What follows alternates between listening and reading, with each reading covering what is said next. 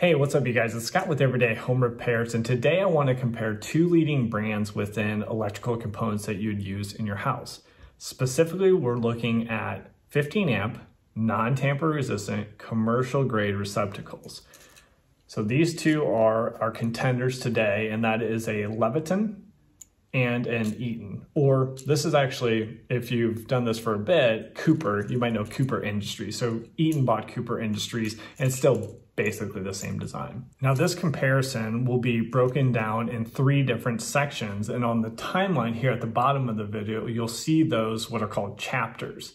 First, we'll just talk about general features. These are features that might save you a bit of time or an advantage when you're installing these receptacles in your home.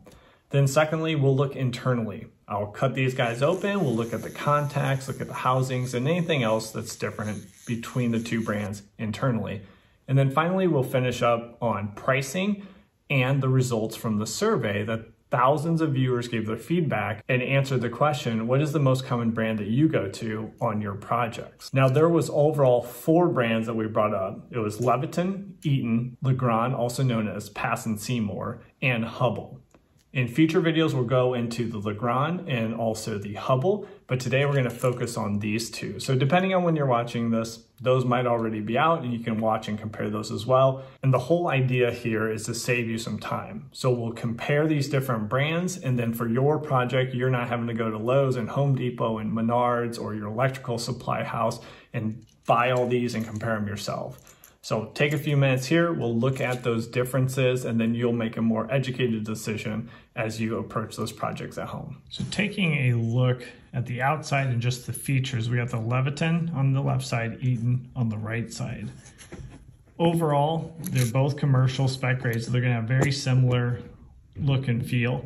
You have the 2-piece housings here. Now, I will point out later on when we look internally, there is a difference on this Eaton compared to the Leviton that I like, associated to how these two housings fit together and stay together. So we'll go into that a little bit more in depth.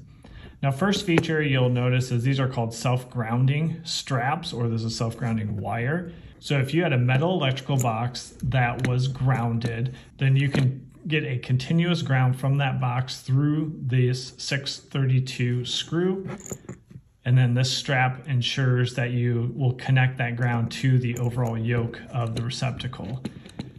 Now, this is probably not gonna be used that much in residential. One, the newer homes are gonna have non-metal boxes, and then 2, for your Romex, the newer Romex, obviously you're gonna have your ground wire that you're going to use the ground screw here to secure to. So probably not something that's really gonna be that valuable. I do like the Leviton's design a little bit more than just the wire you see here on the Eaton. Now if we flip over and look at the backs here, one thing that you'll pretty much get on all receptacles is a strip gauge. Leviton's a little bit harder to see. It's actually on this side. It just calls out that line there. One thing to note is the strip gauge. So if you have a piece of wire, you're stripping it to this size like this, that strip gauge is meant for the back wire features. So if you're going to be using the back wire, which we'll talk about, that is what that strip gauge is referencing. If you're going to be doing a J-hook clockwise around the screw terminal and then fitting the wire underneath, that needs to be stripped longer. Get the sticker off here. There we go. Okay, so for back wire, you can see the back wiring for the Eaton has an internal plate. I'll push it in, and then as you tighten the screw, it will pull the plate towards the outside contacts, and that will secure your screw. It's very similar to what you'll see on GFCI receptacles. Now with the Leviton, it actually just has an external plate, and then that external plate will be secured by the screw tightening up, and then the external plate basically being pinched, on that wire. If you were comparing, and I would say Eaton has a better design here. This is a design that you'll find on higher end receptacles. And I just think it is a little more robust than the thinner plate that you have externally to the Leviton. Both would work. And I do prefer back wiring to J-hooks for most DIYers that are taking on electrical projects. Now, before we open these up, what is the secret or hidden feature on the Eaton? If you guys know, let me know down in the comments, but I am going to jump into it here. If you can tell with the Eaton, you have these tabs that sometimes you need to break off to get the receptacle where you want it compared to the box. These tabs are consistent spacing, but if you look up at these tabs, they actually are a different size, and I'm not sure if you're going to be able to read that, but they actually have some wording on them. So this says strip 14 wire, and that says strip 12 wire. So technically you should be able to take a 12 gauge wire, right, get it to where you need it, insert that in,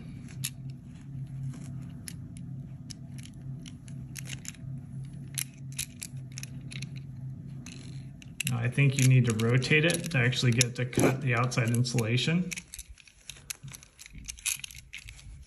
And then that should be able to strip your wire.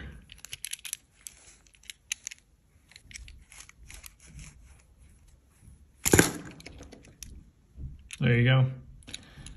So that's interesting. It's a feature I don't see on any others.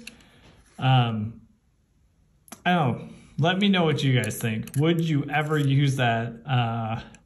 To be honest, for me, I can't imagine installing one receptacle, let alone a bunch of receptacles, without having some type of strippers, whether it's a hybrid like this Milwaukee, where it's kind of the linesman's pliers and strippers, or just simple classic wire strippers.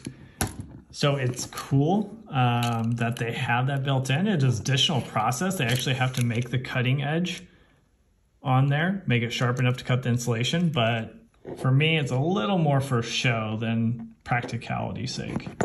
So overall, if I had to choose, I like the Eaton. And it's predominantly for the back wire feature on the Eaton does have some higher end qualities compared to the Leviton. But let me know what you guys think. I'm always curious to get your feedback. And next up, I'm gonna take this Dremel and open these guys up so we can see what's inside.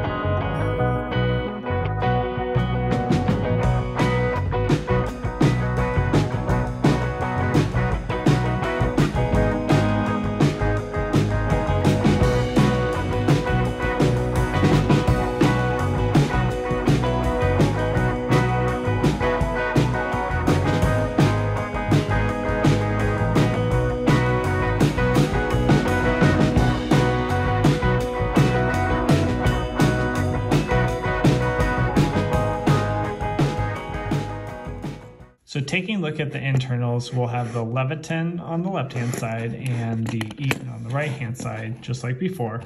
And let's touch on what you just saw. So the screw coming through this back yoke actually attaches. So you have two screws that attach to the top housing.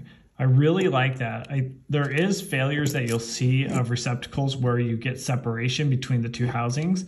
And I know just even trying to take these apart as new receptacles, the Eaton was much harder to take apart, mostly because of the screw, but also was just robust and harder to cut open. Now you do have differences in your contact design. And then you can see the internals of that back wire feature, right? So there's the internal plate we talked about before on this Eaton. I like that design. And then obviously you're not going to have that at the Leviton because the plate's on the outside. One thing to note on the Eaton is you have the classic contact designs, which would be used for a 20 amp. So remember, these are both 15 amp, but something tells me Eaton is using a design that shares contact between 15 and 20 amp. So overall, that's not bad for this 15 amp because you know that these contacts had to go through the testing that would pass for 20. Not to say Leviton couldn't take that as well, but the design just shows that it's common. Other than that, the gauge for the contacts is pretty similar. You have nice separation in terms of the housing between your ground prong, neutral, hot, nice separation there. You don't see that always in the lower end residential receptacles. But that is what's on the inside. But that is what is on the inside of these two. Now let's talk about price and the survey results from the viewers. On price with the Leviton, you're looking at, if you buy it per unit, right at about $2. And if you buy a box of 10, down to about $170 per unit. Leviton's readily available in my area at Home Depot, but you can obviously get it online as well. And you can reference link in the description for the receptacles that we're talking about here. I can find Eaton at Lowe's in my area. It's about $225 for this commercial grade if I'm buying one at a time, or down to about $195 for a box of 10. So the Eaton is a little higher in cost compared to Leviton. Now let's see what the viewer said, and also I'll show you how to get to survey results just in case you're interested in other surveys that we've done or you want to put in your voice and vote as well. So first up, I just need to get a video up. You guys are obviously already on one of my videos, so I just want to get the same point that you are.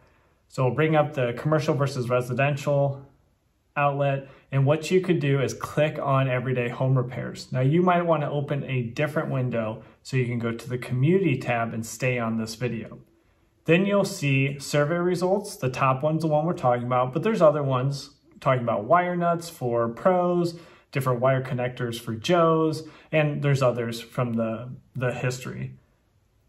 So I'll go to Eaton here, and then we'll look at the results. And you can see a whopping 68% of viewers said that Leviton was their go-to, the most common. Now, I think that is strictly from an availability standpoint, but then you're spread 9% for Eaton, Legrand, which passed in Seymour, or Hubbell. But it's pretty dominant that Leviton's got 68%, which I was surprised. Are you guys surprised? I'm interested to hear your feedback, but it seems like it's kind of the default for many people out there. But finally, which one would I go with after diving a little bit deeper? 68% of people say the Leviton, that's what they go with, and only 9% say Eaton's their go-to. But believe it or not, Eaton is my go-to. Now, I could be a little biased. I just installed about 30 of these in a different project that I had going, but they worked great. The two factors that really sold me, I like the backwire feature on the Eaton compared to the Leviton, and I also like the housing itself and how much harder that was to break apart. It seems like the design is a little bit more robust than the Leviton. But let me know what you guys think. And also you saw there's other receptacles that we'll be reviewing in the future. And I'm gonna keep Leviton because it's so dominant as the baseline. So I'll compare Leviton versus the Legrand Pass and Seymour, and then Leviton versus Hubbell.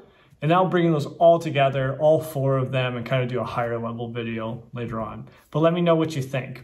Also, we really appreciate if you guys are getting value from these videos to give us a like. That really helps us with the YouTube algorithm and just helps get the videos in front of more people. And if you haven't subscribed to the channel and want to, for more videos coming out, we have multiple videos coming out on a weekly basis to help you with your repairs and improvements around the house. And we'll catch you on the next one. Take care.